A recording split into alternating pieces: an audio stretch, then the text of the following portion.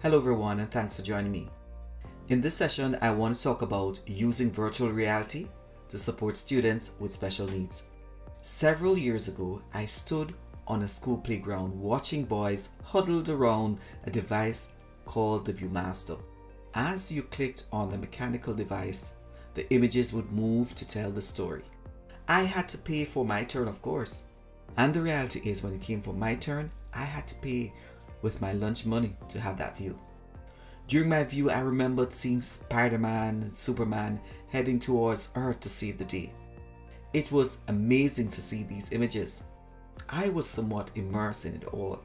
No one had the idea that the world would drastically change a few decades later with the arrival of a similar device that would digitize images and place users in a 360-degree virtual reality encounter. Today, companies like Microsoft, Google, Facebook have spent and continue to spend billions of dollars on virtual reality. This technology is now used by several sectors. Recently, I stated at a keynote presentation that educational technologies will continue to change and be influenced by other sectors. One such sector is the gaming industry.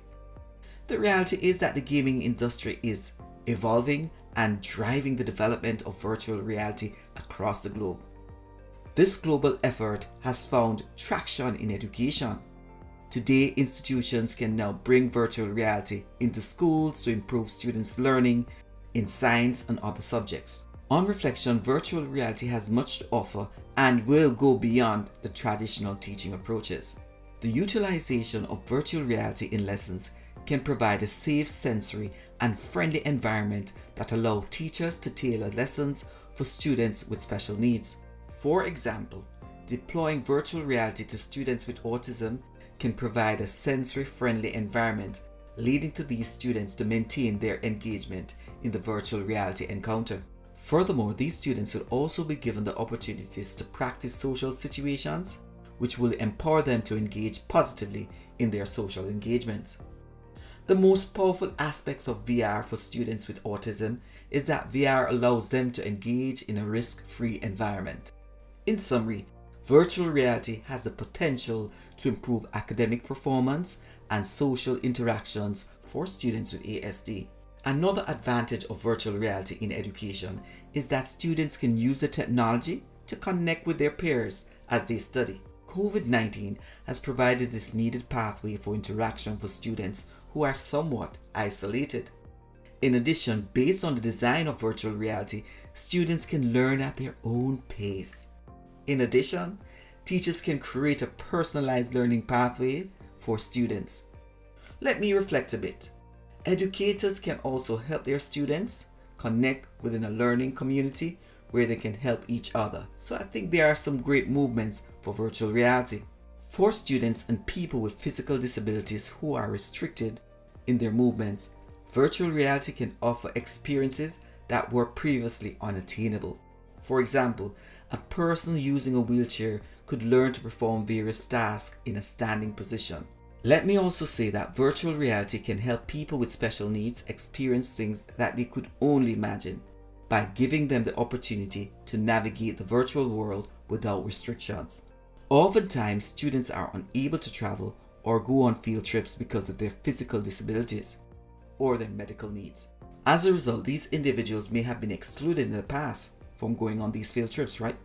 The inclusion of virtual reality technology can allow these individuals now to engage in virtual field trips.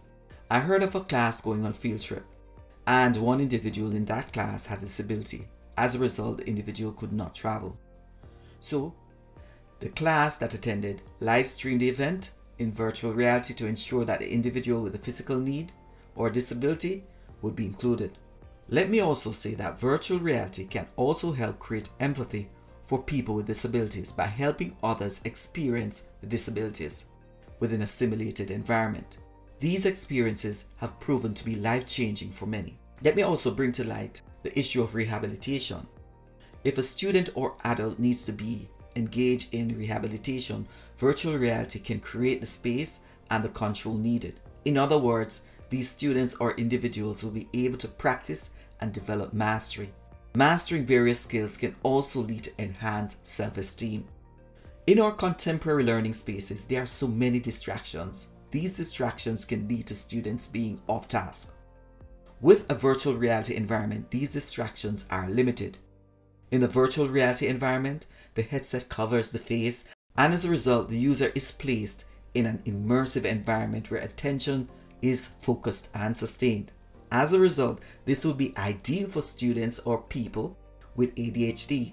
However, let me also say that not all VR engagements are equal. Therefore, there must be quality in the design of the VR engagement. Overall, virtual reality has the potential to transform students' experience during the learning process. For example, concepts can be broken down so that students can foster greater understanding of what is being taught. Let us not forget that VR also motivates the learners. My prediction is that virtual reality will become a mainstay. I wonder if it is too early to say that the next learning space will be virtual reality. Please do not be left behind this experience. Thanks for watching.